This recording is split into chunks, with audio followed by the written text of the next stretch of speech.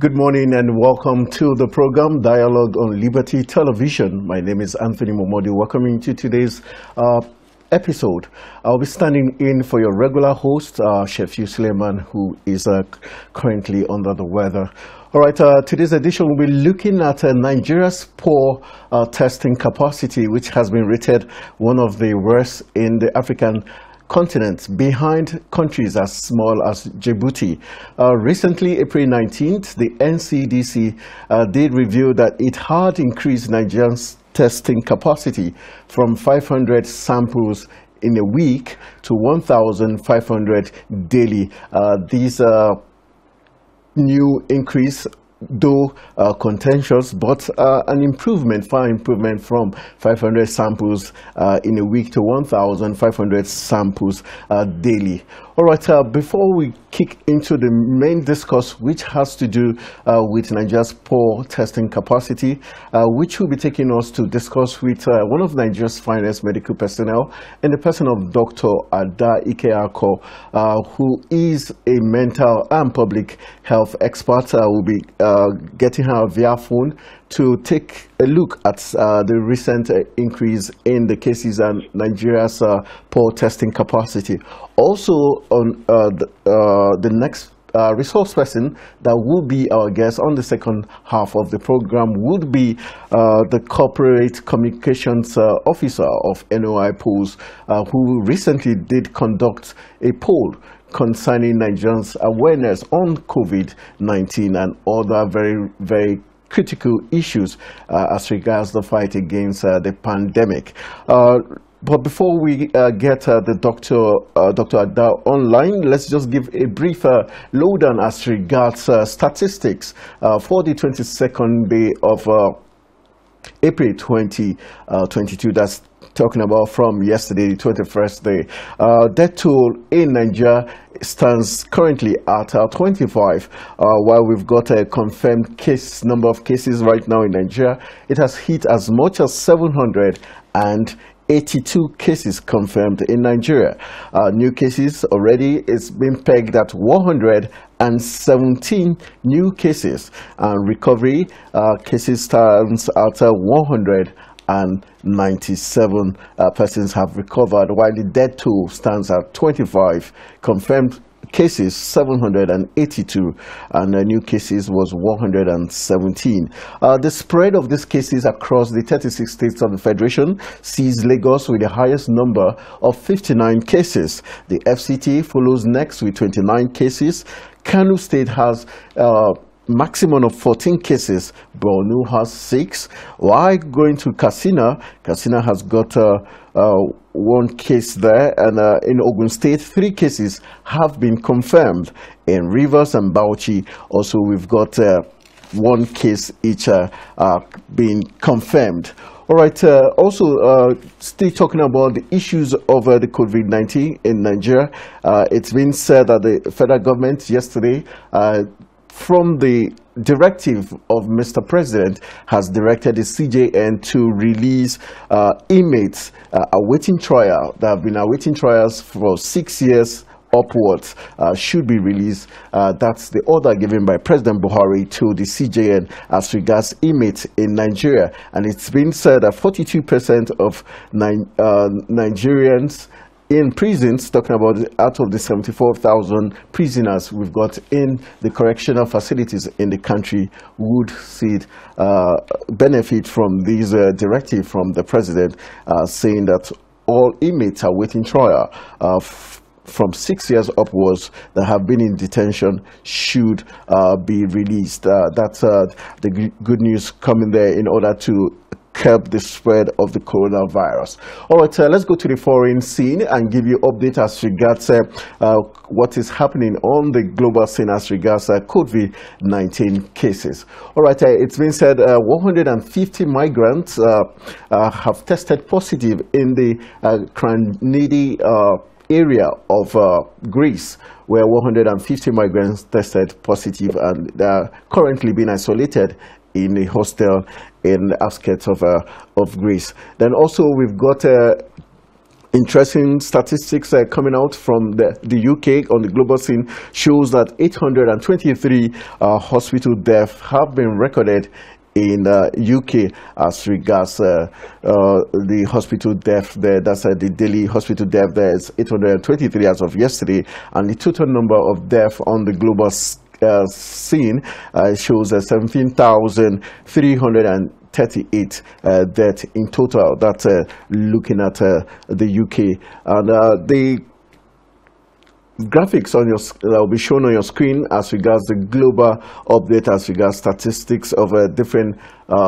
infections rate across Europe will be displayed on your screen for you to get the full grasp of all the other issues on the global scene. It's also a report also shows us from the US a lot is being done to cushion the effects of the COVID-19 pandemic on its people, and we've got the US approving as much as $480 billion to help small and medium-sized businesses. All right, so those are the updates you needed to know on the national level and also on the global scene. All right, we still got Dr. Ada Ikeoka on the line, who is a public and mental health expert. Good morning, Dr. Ada.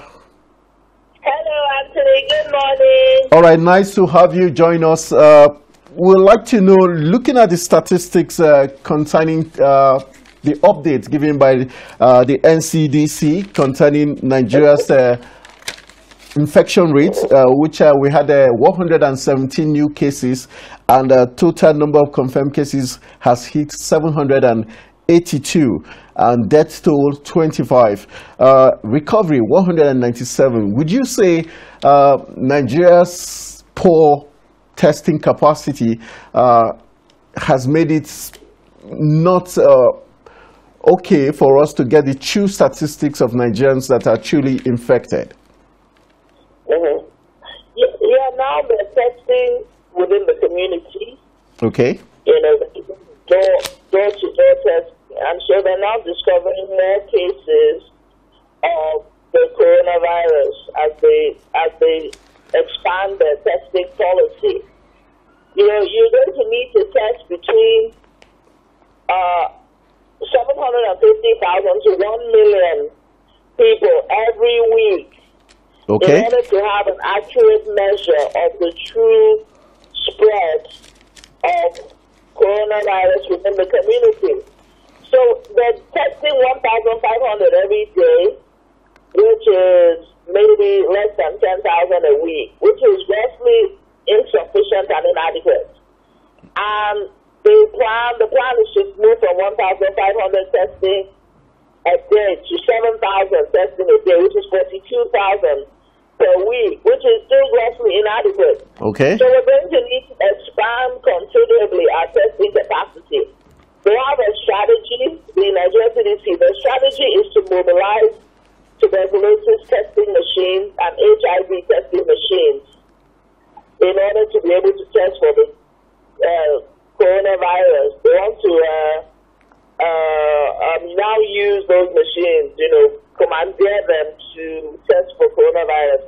But the point is we're going to need to do a lot more testing in order for us to get accurate statistics.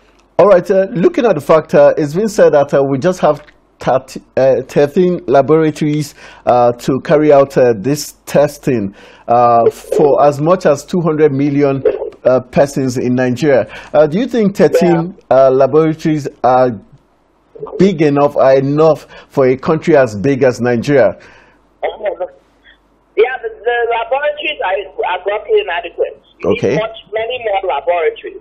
You know, in all fairness to the federal government, they started with 2 laboratories at the beginning of this coronavirus disease pandemic. Okay. You know, and then they moved, from there. Their plan is to get up to 15 laboratories. But that's still not enough. You need laboratories in every state. You need many more laboratories to be able to test 750,000 people a week. All right. Something that 15 labs can handle the volume, All right. The issue, certain Professor Onyewole Tomori, who is a professor of biology, did raise the issue of the fact that the quarantine art of 1960s were not good enough for the fight against the pandemic, because the quarantine Act did mention that 200 naira fine for whoever violates the lay-down procedures, and also a jail term.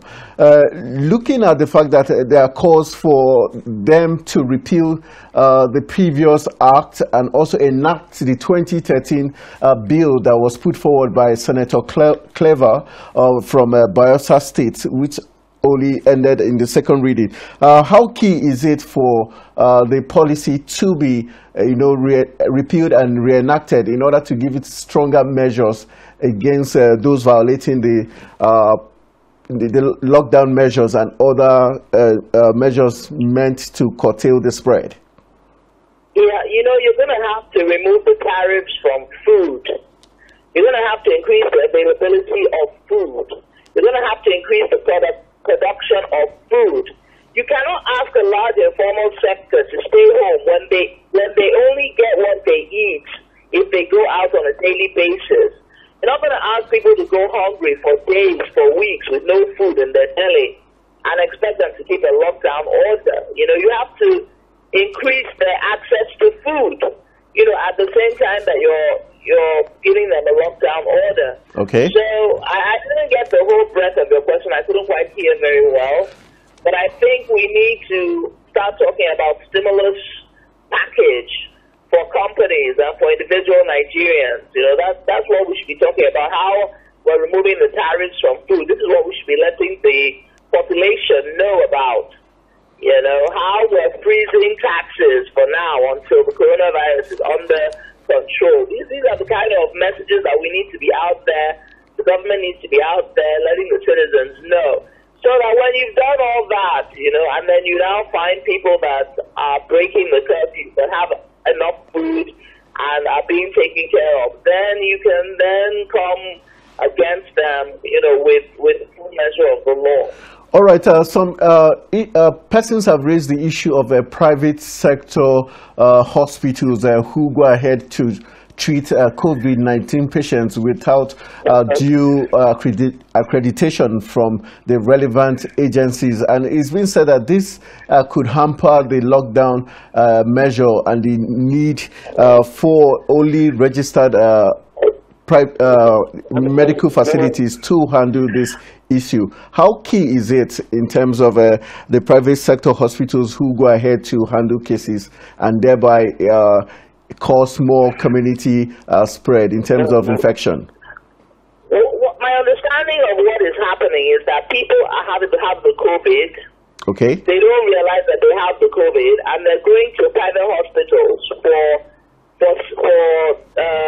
because they're not feeling well. Okay. I heard in one case there was a woman that needed to have a baby, cesarean section, and she had COVID. And they did a cesarean section, and then the doctor that treated her, gave her that cesarean section, caught the COVID from her, and he died. She died, and he died. Wow. So the point is that the government has to work with the private hospitals, to accredit as many of them as possible to be able to deal with COVID. Because whether they're accredited or not, COVID patients are coming to the private hospital looking for answers because they're not feeling well. And most of the private hospitals don't have enough personal equipment.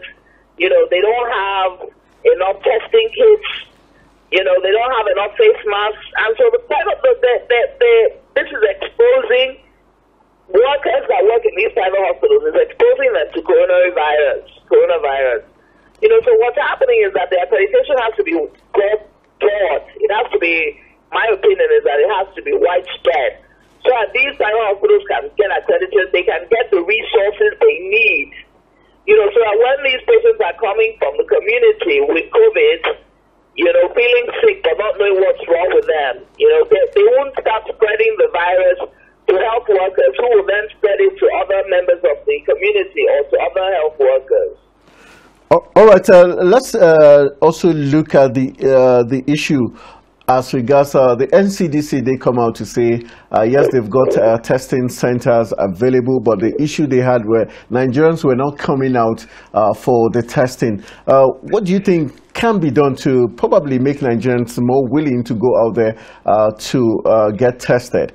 And should that be the case, should NCDC wait for Nigerians to come to their centers for testing, or they should go out for testing themselves? Yeah, I mean, this is a marketing issue, in my opinion. I mean, the thing is, we need to get the message to the grassroots about the fact that COVID-19 is in Nigeria and that it's in the community, and that it's very important for people to be tested, to come out and be tested. So we need jingles in different languages, Nigerian languages, so that we can reach the grassroots with this message.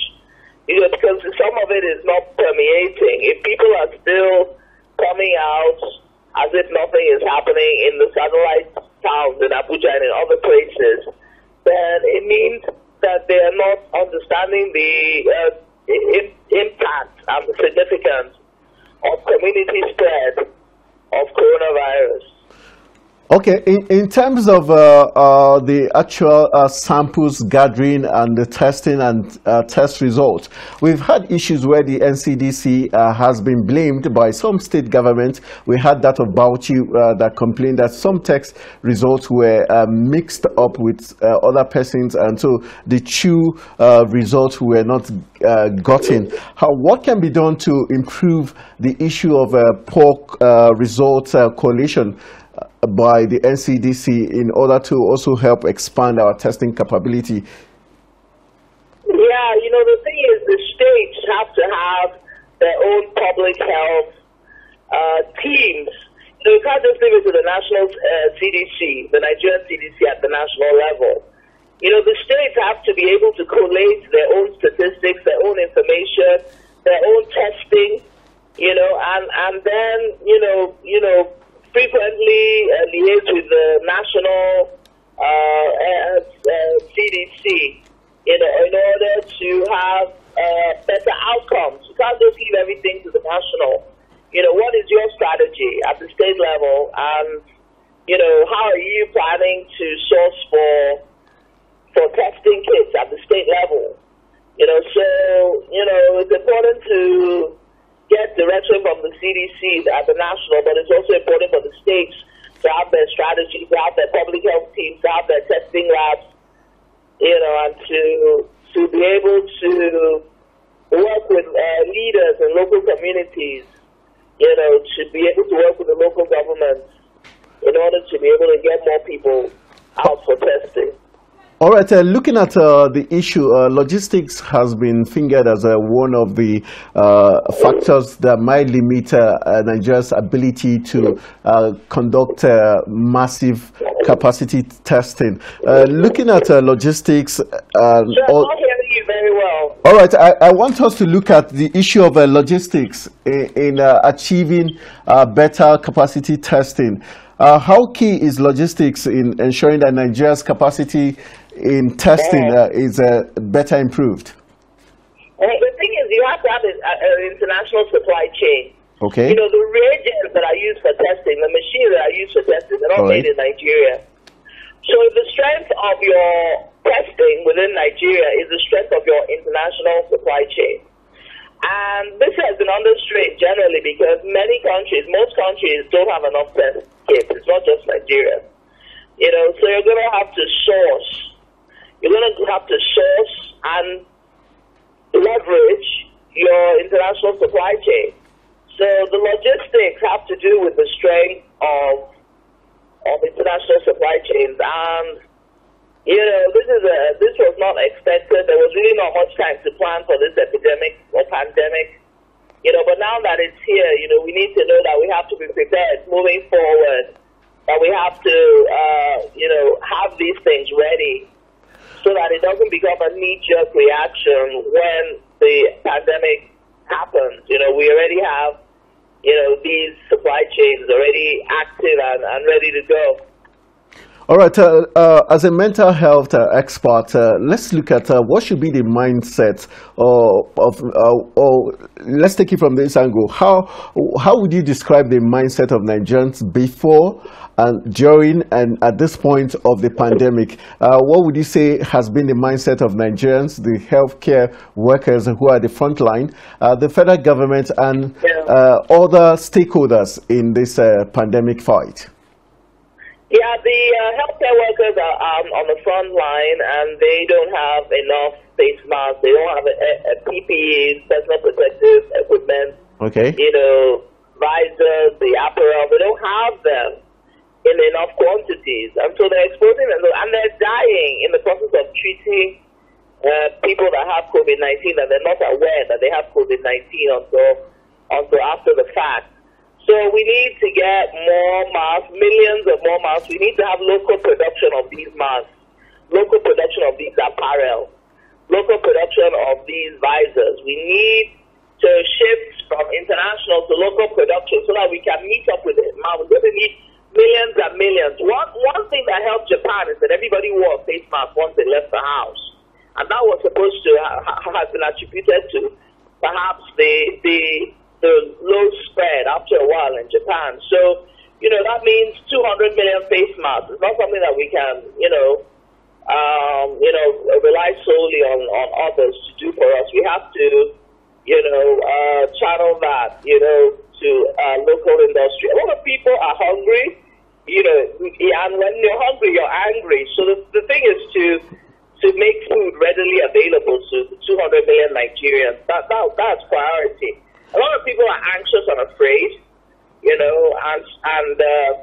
lot of people are grieving for people that they've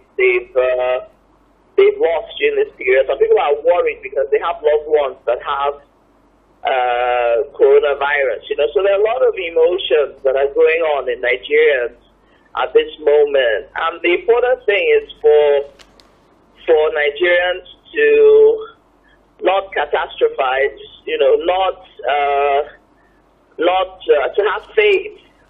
to have faith in God, to have faith in the government, to have faith in whatever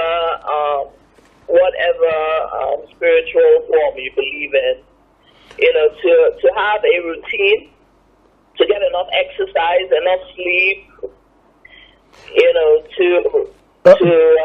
do you think wash their hands regularly and clean their high contact surfaces regularly? All right, let's focus on the healthcare givers on the front line. Do you think they are truly inspired to give more, looking at the fact that they have limited PPEs and also not being celebrated like we see in other climes where the national health workers seem to be celebrated as heroes? Do you think the Nigerian healthcare workers in the front line have that mindset or have the right mindset to continue this fight against COVID-19, especially with increasing death tolls of health workers?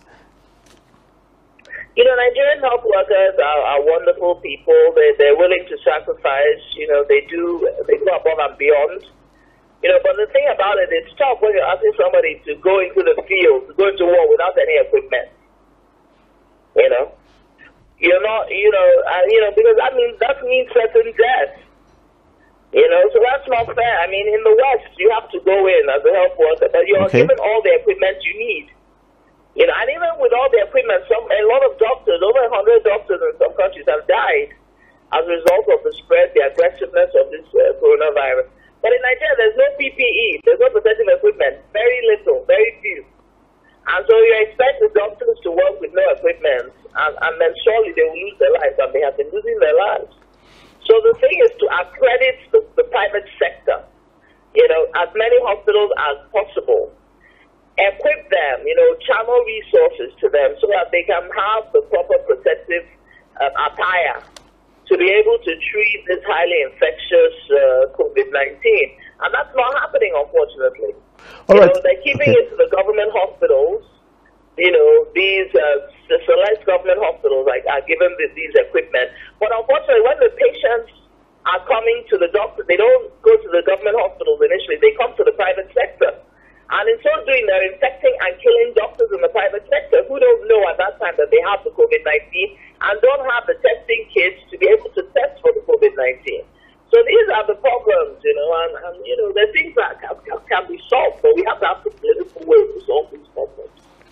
right. Haven't spoken on the health caregivers, their mindset. Let's look at the mental state of mind of Nigerians generally, before and now that the death toll is beginning to rise and many states are beginning to get index cases. What do you think is the mindset of Nigerians before, and what should be their mindset as this challenge gets tougher? Yeah, it's an anxious mindset. There's a time, a lot of things have had to change in a short period of time without the required time to effect that change. So, it's a flight or fight response. It's a system under siege. The individual is under siege.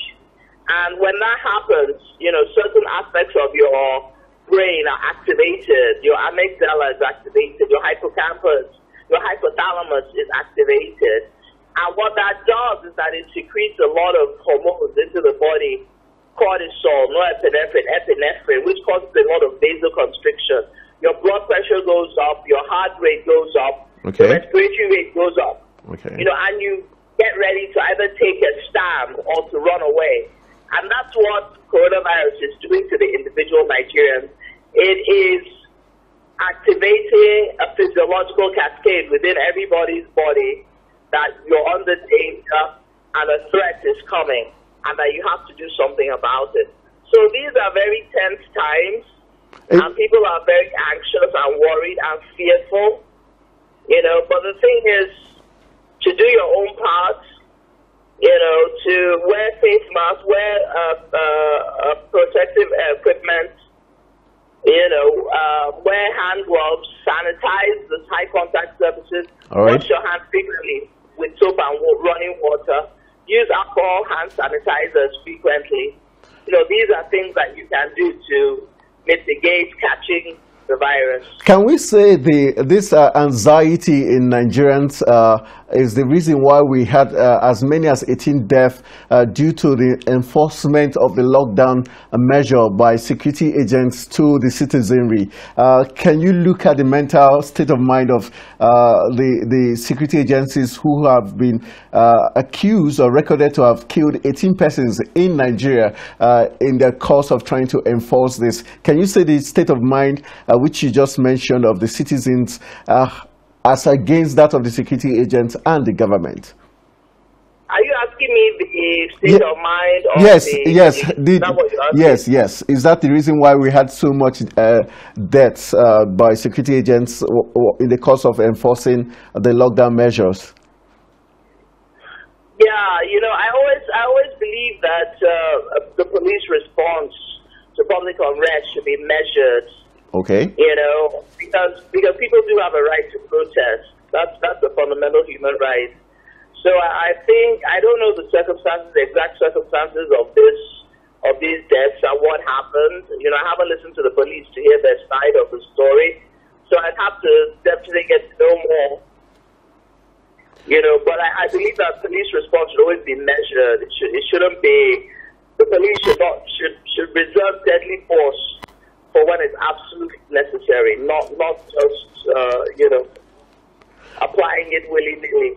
All right. In terms of expanding Nigeria's testing capacity, what other areas or what other factors can be brought into board to ensure that our testing capacity is improved drastically in order to help? Yeah, you have to work with the states. Okay. You have to work with the local government areas. They have to have their own labs. The thing is, you're going to have to source for it internationally. So you're leveraging on who where and because they're scarce everywhere. Okay. These testing kits are scarce in the US, they're scarce in Europe. So you have to know who is producing it, how to get aligned with the people that are producing it to increase the numbers. Okay. So it's your international supply chain, your leverage. So working more with the state and local government. All right, let's still talking about, let's just look at for the number in terms of the media now, in terms of the news being carried. How well would you say the media has contributed in trying to help Nigeria's testing capacity being improved in terms of the kind of messages that go out? Would you say the messages have been more scary and not encouraging, or would you say the messages are just the right kind of message in terms of the death toll, the infection rate and all that? You know, when you're in a state of fear, your immune system shuts down, okay, and you become more vulnerable to the virus. That's the point. Okay. So we need more success stories. All the people that survived, we need to know how they survived, what happened to them that they survived. We need to have more success stories, because fear, which is what the Nigerian population is experiencing now, leads to a low immunity, okay, which makes you more vulnerable to get the virus. Okay. So let's fear more faith-based stories, more stories of success, of survivors. All right. Still looking at improving Nigeria's testing capacity. To the NCDC, what can the NCDC do now to probably encourage more Nigerians to come out for testing? And also, what can be done to ensure that this lockdown is not extended because of the lack of testing capacity of Nigeria? Yeah, that's the problem. One of the major factors that you look at to end the lockdown is the infection rate. The infection rate is calculated based on positive tests. Okay. So you have to test enough people. So that's what's hindering the lockdown from being discontinued, with lack of testing. And so we need to get more tests. We're moving in the right direction, but it's still far less than what is desirable. Okay. So we need to keep doing what we're doing, more of it. Okay. In Nigerian CDC. And hopefully we'll be able to get more tests. And then we can calculate a more accurate infection rate, and then start to open up the economy, starting with the private sector. Okay. Because the economy hinges on the private sector, so it will be a gradual, stepwise reopening of the economy, with a view of the infection rate in mind. Okay. All right. Just to wrap it up, looking at what will be your recommendation to the NCDC in terms of spreading out more, getting more testing being done, and also on the part of getting international support. What will be your advice to the Nigerian government, knowing fully where that? Yeah. Okay. I would say good job moving from two testing centers to 9 testing centers, ultimately moving to 15 testing centers. But we need many more testing centers. It's good job for taking tuberculosis testing machines and HIV testing machines and leveraging them to test for coronavirus. But we need many more testing machines and much more testing in the hundreds of thousands per week.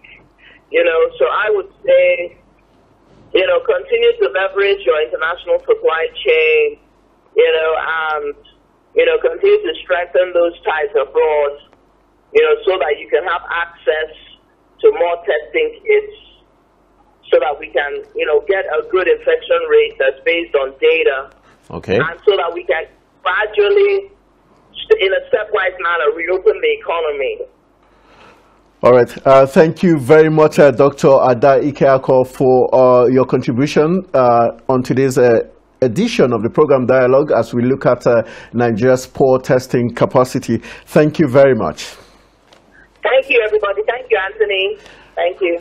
All right, we'll be going for a quick break. When we return, we'll be going to the second half of the program Dialogue, where we'll be looking at statistics coming out from one of West Africa's renowned polling company, NOI Polls, who did a survey recently on the COVID-19 awareness of Nigerians and how it's going to affect Nigeria's testing capacity.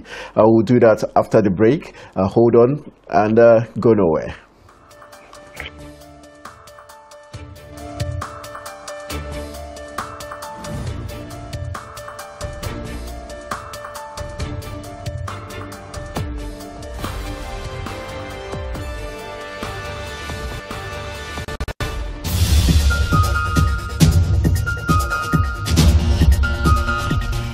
It's not just about the individual news item, it's all about what's behind the news story.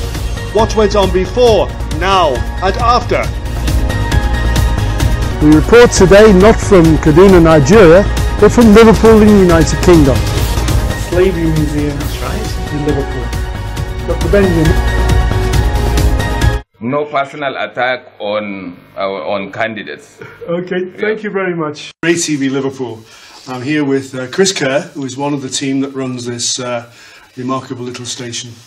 My background is that I'd spent quite a lot of time working for Bernardo Television as a reporter and producer, and I had lived in Liverpool for most of my life, and I've had a very strong interest in doing something in the way of more local television, more than the regional service which Bernardo and the BBC offer. This is Arthur Brooks signing off from Liberty Global Reports, and have a very good week.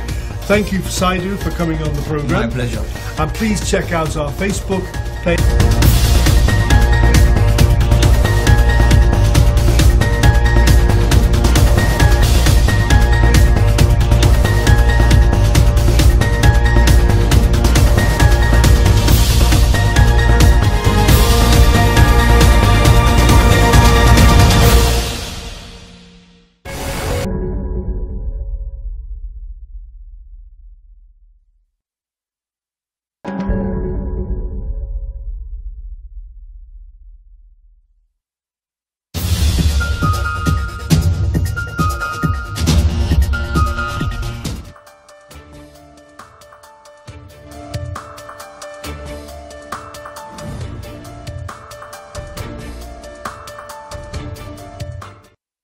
All right, welcome back from the break. You're watching Dialogue on Liberty Television. My name is Anthony Momodu, standing in for Shefiu Suleiman.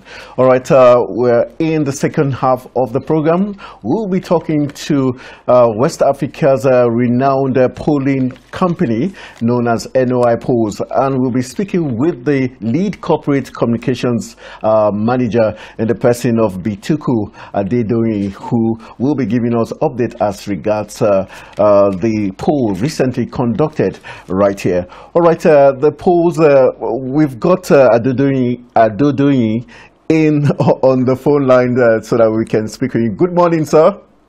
Good morning, Anthony. Nice to have you join us on Dialogue.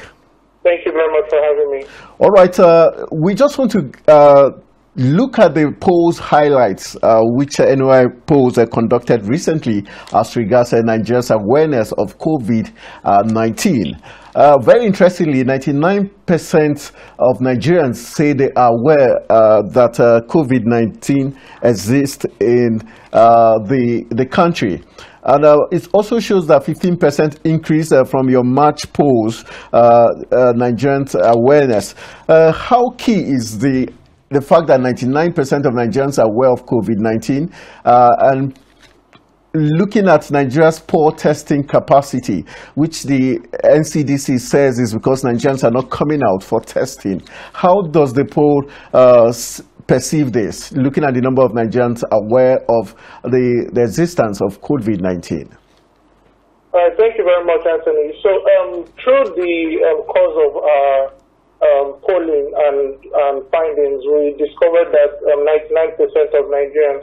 But we had conducted this poll before, like you rightly said, you know, in March. March, okay, where we discovered that 84% of Nigerians, as at that time, indicated that they are aware of the coronavirus, which is the COVID-19. And we see most of the, most of that coming from the northern region of the country. Okay.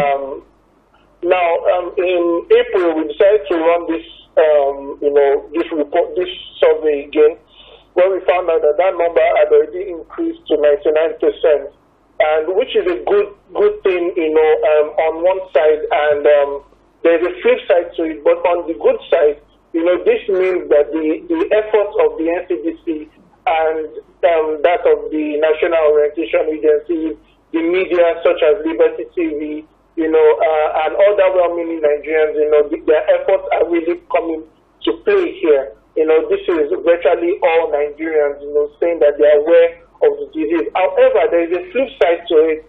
Being aware and doing something about the knowledge are two different things in this line of polling, and it's something that we've noticed over time. Being aware is one thing, and we see that the largest rate of awareness comes from the northern region. Okay. But in recent times, we've been seeing that despite the amount of awareness, people are still flaunting, preventive measures, that have been stated by the NCDC.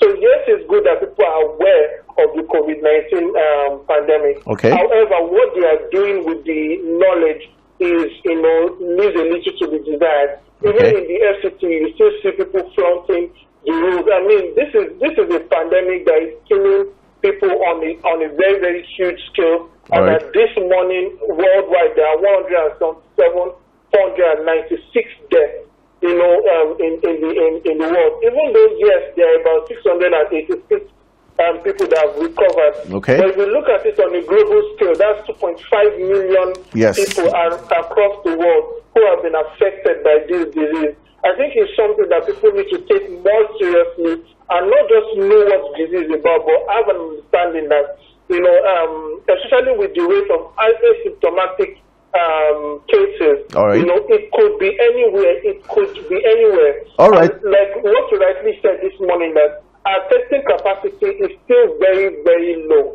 And it is no news that, Nigeria is at this point. However, it is what we choose to do with this understanding that matters. All right, 6% of Nigerians say it is not real. What does this represent in terms of the, if you look at the 6 geopolitical zones of Nigeria, when you say 6% say it is not real, can you take us through which areas of Nigeria people think is not real and the consequences of that? Yeah, so in the course of this, between when we first conducted the poll and when we decided to conduct the poll, the second poll, we discovered that there were rumors of people stating that, the COVID-19 is a hoax, is a propaganda, and we got to put some numbers to it. While 94% of Nigerians say it is real, however, 6% of Nigerians say that it is just a propaganda, it is fake. And we have seen most of these people come from the southeast and from the south-south. Okay. And this can have some leverage based on the fact that in those two geopolitical zones, they record the lowest rate of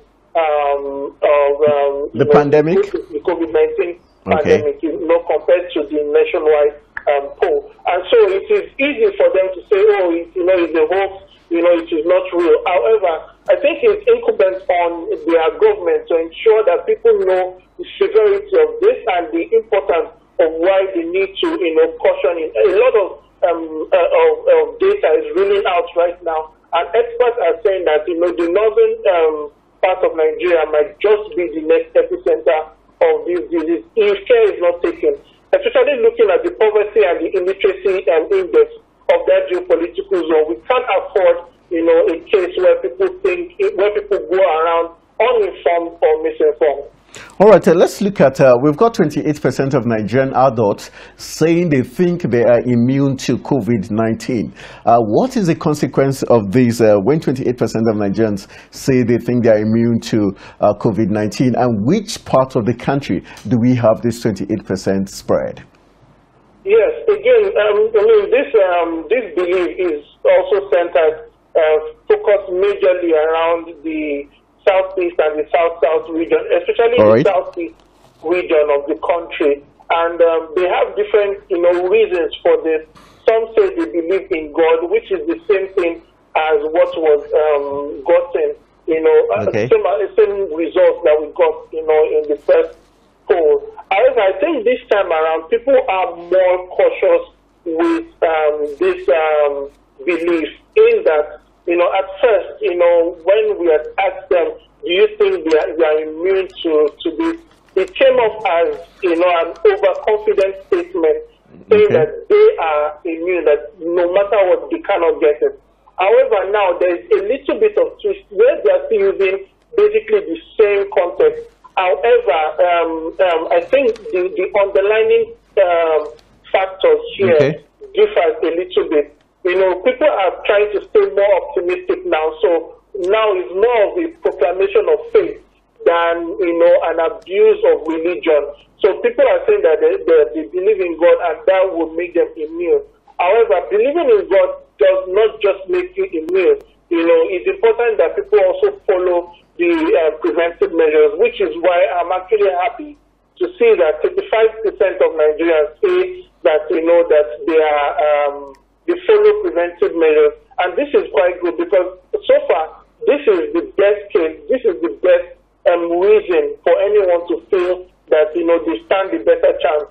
Of course, we see 11% of Nigerians saying that, they are black, they are Africans, and so it will not affect them, which is a lie. We see people talk about our weather, and people who talk about they eat good food. All of these do not translate into anything if they are not, taking preventive measures. All right, looking at the NCDC, who is at the forefront of the COVID-19 fight, the polls did throw up something very interesting but worrisome. It says Nigerians rate NCDC 6.97 out of 10 for providing information and updates. Then we've got 6.36 out of 10 for provision of text kits and testing for Nigerians. Does that show any encouraging level of belief in the NCDC that they are the right persons to lead the fight against COVID-19? Well, I think, this is the first time we're experiencing this. This is the first time the nation has had to, really depend on this organization, this institution. And I think so far they are doing quite well. Of course, like Dr. Adak said, there is always room for improvement, especially in reaching the grassroots, which is something I would like to, emphasize, reaching the grassroots, ensuring that they understand what the disease is, what the issue is, in their own language. That is the underlying factor, and ensuring that people don't just know, what the disease is about. It is also important for, for credible data to also back these things up, because when you just tell someone that, coronavirus is out and these are the symptoms, these are the people affected, it does not register in their mind until when it is something that they can relate to. With statistics. And that is something we found out even in the line of our data analysis and acquisition.